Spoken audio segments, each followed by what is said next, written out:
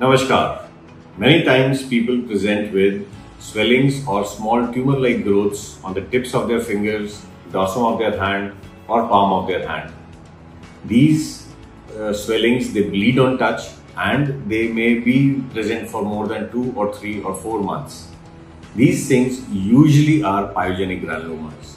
They are not cancerous, they are not tumors, they are just the body's response to a non-healing wound. Sometimes more and more tissues get accumulated, which lead on to such pedunculated growths. The treatment of such problems is 99% surgeries, because until unless you take these out from the root and close the wound primarily, these things are not going to heal. They are going to recur again and again, and every time they are going to become bigger and bigger.